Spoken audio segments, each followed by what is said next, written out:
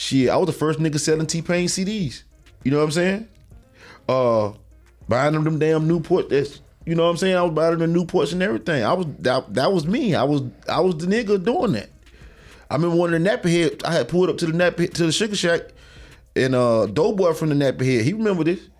Nigga stole my crack out my console of my car, bro. I was hot, just like the nigga who stole the $50. Same shit. The man went to outside of my rental car, man, and took my. What you doing? Smoking it? What you doing? What you doing? You just took it. Yeah, you just took it. For the record, he didn't say Doughboy stole it, but he said that somebody, you know what I'm saying, he said he remembered that. No. Doughboy, you stole it, bro. No, we ain't gonna sugarcoat this. Yeah, Doughboy stole my crack, man. You know you stole my crack. He was the only one winning the car. He was the only one winning the car.